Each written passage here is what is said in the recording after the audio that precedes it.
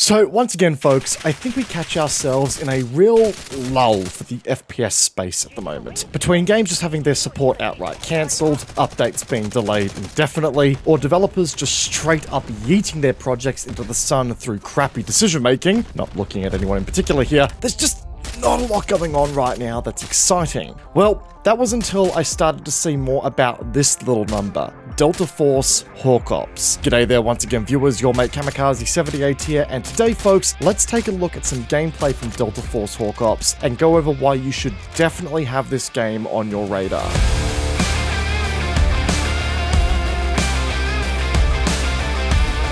Now, I'm not going to lie to you here guys, I want to make this very clear and upfront in this video. This game looks to be quickly shaping up to be the Battlefield 2042 I was expecting Battlefield 2042 to be if it was actually good.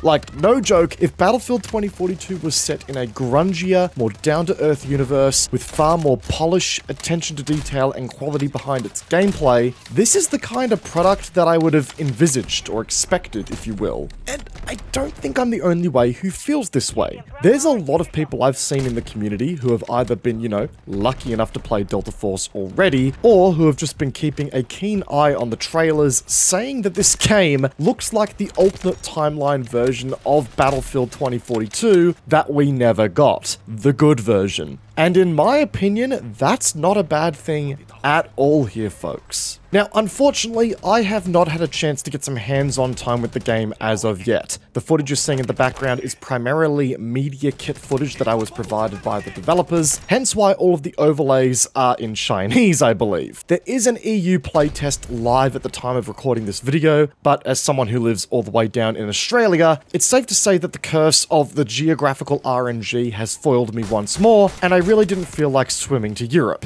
But nonetheless, I am very much hoping to get my hands on this game this weekend for the alpha test. So if you guys are keen to see gameplay from that, be sure to get subscribed here on YouTube and follow us over on Twitch as well. We are going to be doing a lot of content for this game as soon as I get my hands on it, especially if it shapes up to be anywhere near as good as it looks so far. Now, for those of you who haven't heard much about this game as of yet, allow me to break it down for you. This is a long-awaited successor to the original Delta Force games. Unfortunately, games that were before my time and I never had the chance to play, but I understand they were basically cult classics in their day. The new game here aims to bring a large-scale 32v32 multiplayer mode that appears to be incredibly reminiscent of the Battlefield formula that we've all come to know and love, and funnily enough, also long for as of late. But that's not all. The game is also going to launch with an extraction shooter mode that's set to take on the likes of Tarkov with a deep looting system and in-game economy, and on top of that, we're also expecting to see a single-player campaign from the game that is set in none other than the Black Hawk Down story. And it sounds like the developers are really aiming to tell an immersive, authentic, boots-on-the-ground rendition of that story. So, in theory, we are truly getting a complete package here, if the developers can deliver on all this. Dare I say, it will be a pretty compelling boot up the backside for the rest of the industry if the developers can pull this off. Delving a little bit deeper into the gameplay itself here, the gunplay on first impression is looking incredibly tight and enjoyable. Once again, drawing a comparison to Battlefield 2042 here, we appear to be rocking a more or less sort of laser beamy design with a limited spread as you go over longer bursts, but some visual recoil to help counterbalance that. The time to kill is looking pretty snappy as well here, with this kill in particular only taking 4 rounds to down a target with what appears to be an AKS-74U. So for a lot of you out there who enjoy a snappier time to kill in your games, this is going to be a very big box tick for you as well. The sniping also looks clean as well here. We can see some pretty solid sniping action in this gameplay with, you know, bullet drop, having to lead targets, all that fun stuff coming to the game too. Again, very much in line with what you'd expect out of, say, a Battlefield game. I do also want to touch on the mechanical customization element of the gunplay here as well, because based on what we've seen so far from the EU test, as well as what we can see in the test footage that I've got my hands on here, it looks like we are going to be completely unlimited in how we're able to customize our weapons. Because from my understanding, there is no limit on the actual attachment count here. You can equip as many attachments as your heart desires. And that's going to include things like barrels, muzzles, underbarrel grips, stocks, magazines, sights, rear grips, side rails, everything you'd come to expect out of a weapon customization system here appears to be up for grabs. And it also looks like we're going to be able to tune these weapon attachments similar to what we could do in COD Modern Warfare 2 with its gunsmith system. And we could actually see the extent of this customization in action between these two different M4A1 builds here in the gameplay. While the M4A1 in this particular gameplay features a foregrip, standard barrel length, and a basic sight, the M4A1 here is shown to have an angled grip, an incredibly shortened barrel, a custom stock, laser sight mounted on the top rail, and a mag grip attachment for improved reloading. Truth be told, there's not much I like more in shooter games these days than jumping into a deep customization system and really being able to build out an awesome loadout. It sounds like this game in that capacity is going to be a wet dream for myself and for many. Now, obviously, it's hard to judge the weaponry and how the gunplay is going to feel without getting my hands on it, but one thing I can comment on here is how authentic the game's take on weaponry is so far. For every weapon that I've seen footage of, the animations, the sound design, the models, everything looks incredibly impressive and grounded once again in that sense of reality. It's something that we've seen a lot of FPS games stray from as of late, especially with, the wacky cosmetics that throw the visual identity of said games completely out the window. Now, that's not to say that won't happen with Delta Force. This is going to be a free-to-play game as far as I'm aware, so I'm expecting microtransactions to feed into the game at some point, which may mess with the visual identity as we know. But it's nice to see the core designs of the weapons here maintaining a degree of authenticity. It's just good to see. From a map design perspective as well, everything looks incredibly grounded as well in that sense of authenticity, and the maps look like they're combat zones with unique gameplay experiences to enjoy. For example, this gameplay here sees a team storming a beach D-Day style in attack boats, forced to push their way up past weapon emplacements. In the exact same clip, on the same map, we can see the match moving into some heavy CQC environments, the kinds of spaces that give the likes of Operation Metro a run for their money. Given the scale of the match sizes here, being 32v32 for multiplayer experiences, it's clear the developers have not had to worry about,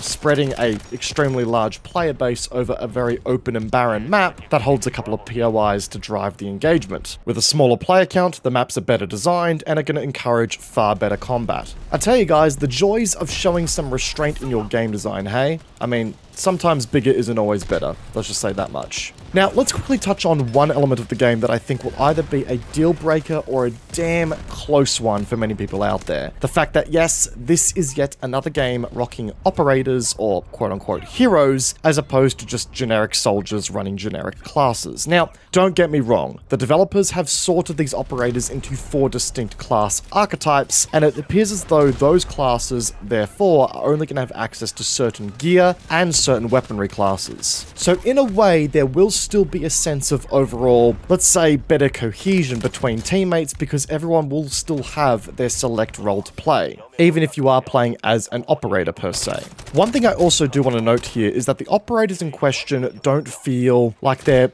out of place in the overall vibe of the game so far. Yes, they are named operators and are just not generic soldiers like many are hoping for, but they also do look like they fit within the setting of military conflict, and that is a step above a lot of the competition that we've seen lately, once again looking at you Battlefield 2042. Some of the class abilities we've seen in action so far also look pretty sweet and not too intrusive on the core gameplay of being a first-person shooter. They don't feel too cheesy, if you will. As an example, we can see this support character drop these drones that appear to deploy a wall of smoke in the gameplay, a utility-based ability that is going to go a long way in helping teams close gaps between cover and push objectives, but again, not break the flow of the core gameplay. We can also see this assault character activate an exosuit ability, which is allowing for a quick burst of speed to get a flank and start murking some bad guys from behind. Again, not overly intrusive, and with the way the classes are organized, still gives the game enough structure to the point where it's not going to feel like a bunch of headless chickens running around, not helping each other. Between you and me, guys, I am very, very excited for Delta Force Hawk Ops. This game was kind of sitting under my radar for quite some time, but as I've heard more and more about it, and I'm starting to see more gameplay from this EU test, and from the test footage that I've been given from the developers, I genuinely feel here that the quality is a step above a lot of the competition in the space right now. And if there is one thing the first-person shooter industry has required as of late, it's more competition. There's been a lot of franchises out there as of late that have really gained a monopoly stronghold on their particular subgenre of choice within the first-person shooter genre more broadly. The two Goliaths of the industry, being Call of Duty and Battlefield, have been asleep at the wheel for quite some time now. They keep taking steps away what the community is after, and on top of that, they just keep releasing, I'm gonna say it, shitty products. Products that feel like downgrades or just asset flips of games that they've released in the past. And again, that happens when you have no competition pushing you to be better in your space, because if something else comes out and it's better than what you're doing, you're gonna lose out. That is the joys of competition in the commercial world. And for that reason, I don't want Delta Force to straight up kill the Battlefield franchise. I want the Battlefield franchise to see this as a challenge and bite back at Delta Force, making its own game better and innovating in ways that brings its player base back. Again, I don't want this game to be a Battlefield killer. I just want it to be the competition that Battlefield so desperately needs. And everything that I've seen so far from this game tells me that we're in for a treat in that regard at the very least. But folks, with all of that said, that is everything I've got for you guys today when it comes to Delta Force Hawk Ops. I cannot tell you how excited I am to potentially get my hands on this game at the end of the week. And if I do, I'm going to be bringing you guys so much content on it, so make sure you get subscribed if you've not done so already. I hope to welcome you guys to the channel and to the broader community. Give the video a like if you enjoyed the video today too, and let me know in the comment section down below what your thoughts are on the game so far. Are you excited, skeptical, or you think this is a total waste of time? Let me know down below. But until next time, guys, I hope you enjoyed today's video. Peace out, and I will see you guys all in the next one. Take care, guys. Have a good one.